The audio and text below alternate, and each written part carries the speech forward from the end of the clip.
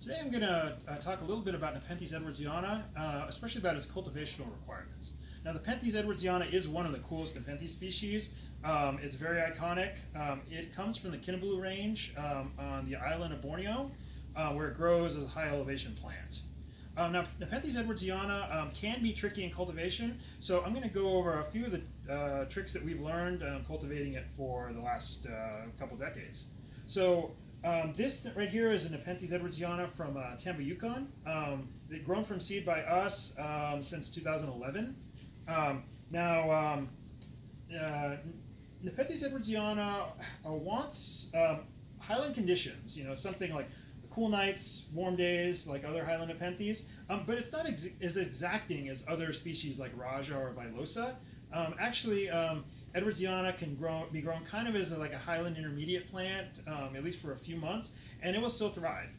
But one of the keys to edwardsiana is making sure that it's got proper nutrition. So it wants to be fed, but only through the pitchers.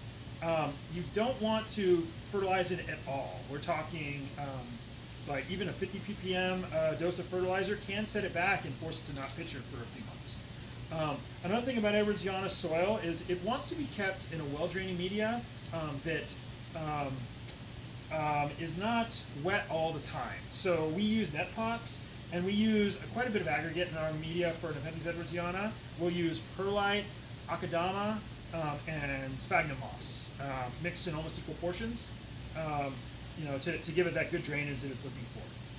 Now, one of the things that I've always found really fascinating about edwardsiana is how polymorphic the pitchers can be. And this can be true of a lot of Nepenthes, but particularly with edwardsiana, the pitchers can really change shape and color over time.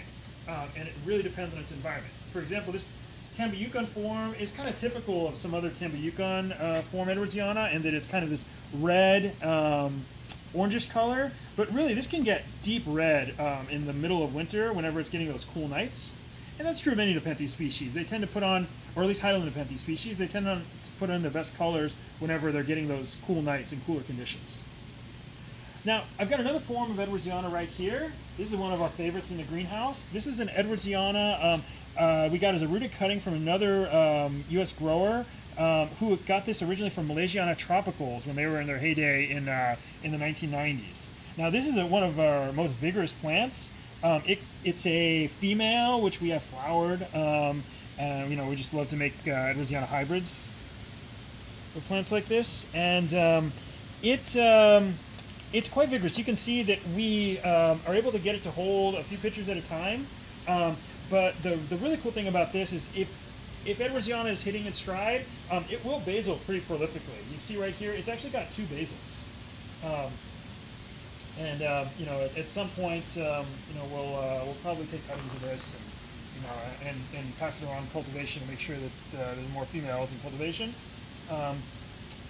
So one of the other things that I should mention about edwardsiana is whenever you piss it off, it will not be happy for a few months. So you just need to be patient with it. So, for example, this edwardsiana right here is another one of our 2011 Tampa Yukon seedlings, and you can see right here it had a part of the main growth which died off. So it can be very prone to stem rot over time.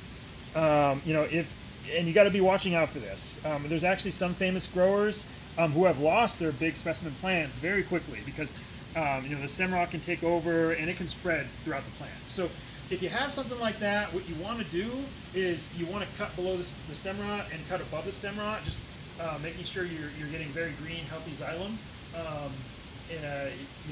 below and above. And edwardsiana can root pretty readily. Also it will put out basals, but it will take time. After a plant it has been stressed out, it will eventually recover if you meet all its conditional requirements, but it could take 6 months. This one took almost a year before it actually started producing growth again. So it's something you always need to be aware of. You need to make sure that that you're feeding your edwardsianas regularly, or else they can also start to go downhill as well. And once they, edwardsiana, the thing about it is it can get this bad cycle where it's not pitchering So it's not really able to supply itself with nutrients. So it can go through these phases where like months, sometimes years at a time, it's just not happy, not picturing. But whenever you actually get it to put out regular pictures and growth, you just keep it going, and you can have a beautiful plant that's putting out gigantic pictures and a bunch of flowers and all that. So I hope this video is helpful. Just reach out to us if you need any more tips and tricks on how to grow Nepenthes edwardsiana.